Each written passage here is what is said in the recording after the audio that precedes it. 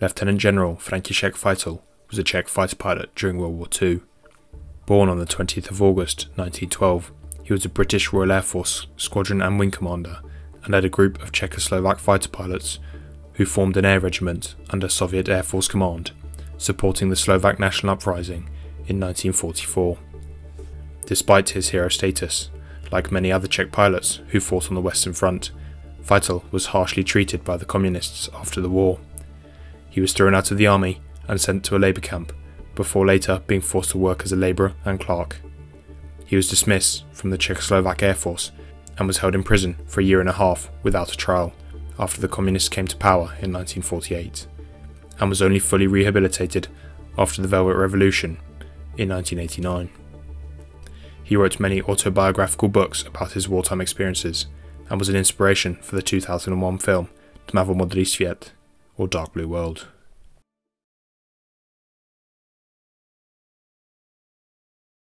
The Boy from Donin.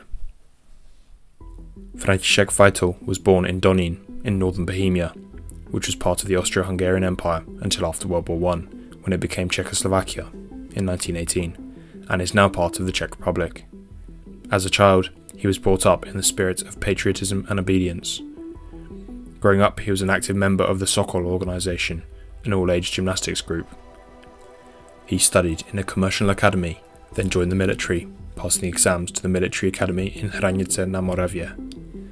During his second year of studies, he began to study aviation in Prostějov.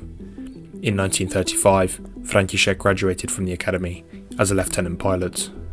He joined the Air Force regiment in Přerov, where he flew observation biplanes, mostly Aero A100 and Aero A101 with No. 63 Squadron, in the 2nd Air Regiment Edvard Beneš, based at Olomouc and Přerov in Moravia.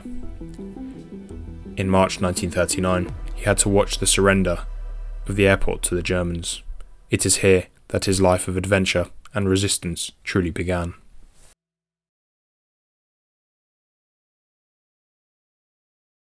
Escaping the Protectorate.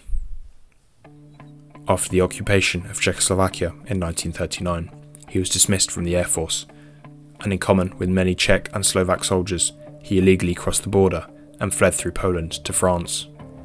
Fajtl joined the French Air Force, ranked Sergeant au titre étranger, or Foreign Sergeant, and from there he was supposed to be deployed in the Foreign Legion in Africa. However, ended up fighting in 2 fighter wings near Lyon and Paris, flying Bloch MB-152 and Morane-Saulnier MS-406 aircraft. After the fall of France, he escaped to North Africa through Port Ventre and travelled to Great Britain via Gibraltar, where he joined the Royal Air Force. As an RAF pilot officer, he took part in the Battle of Britain. He was a member of No. 1 Squadron at RAF Northolt and then No. 17 Squadron, flying Hawker Hurricanes.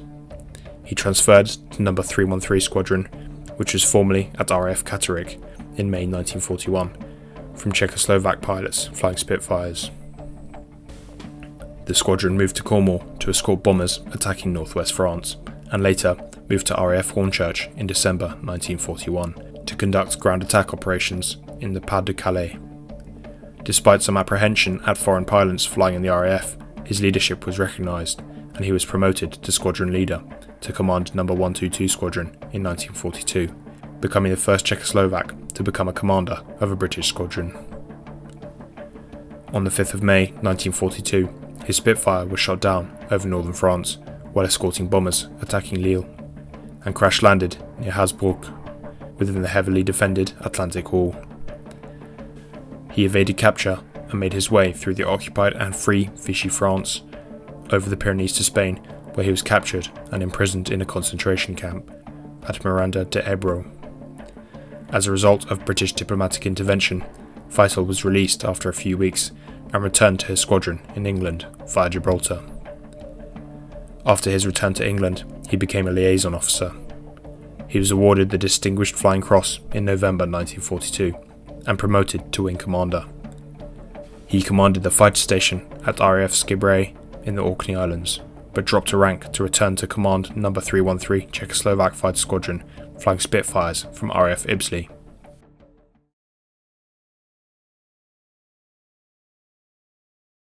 The fight for freedom.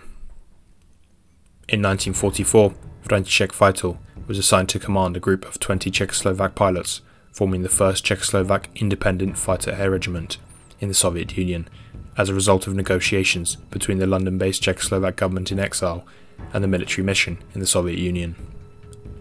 The Air Regiment was part of the 1st Czechoslovak Army Corps, but was under the command of the Soviet Air Force. The government in exile's intentions were to support the rebellion in occupied Czechoslovakia, which became later known as the Slovak National Uprising, launched on the 29th of August 1944 in Banská Bystrica. On the 17th of September 1944, Fajtl landed with the regiment on Zolná Airport near Zvolen, and including Třidoby Airport with Lavakin La-5FN fighters. The air group was a significant power, mostly due to their surprise effect. The Germans did not realise the presence of a fighter group based within the region. When the Slovak National Uprising was suppressed in October 1944, the Air Regiment returned to a Soviet-controlled airbase in Poland. After the defeat of the uprising, Fajtl continued fighting in the Eastern Front, and the end of the war found him in Poland. His last military assignment was during the Ostrava operation in 1945. After his return to Czechoslovakia, he remained in the army and became a regimental commander and a deputy to the division commander. Shortly after World War II, František Fajtl was awarded many orders and medals and served as lieutenant colonel in the Czechoslovak army.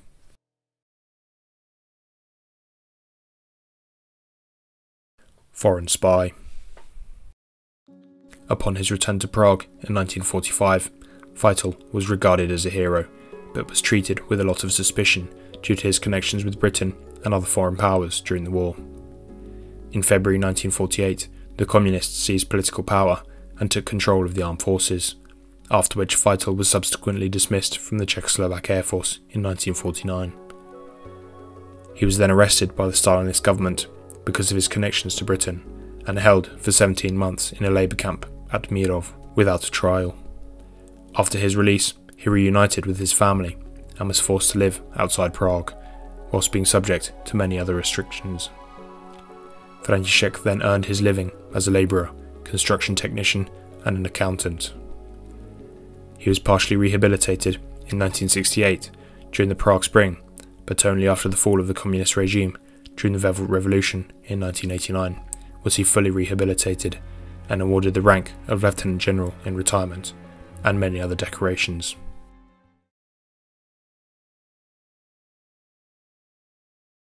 A life well celebrated.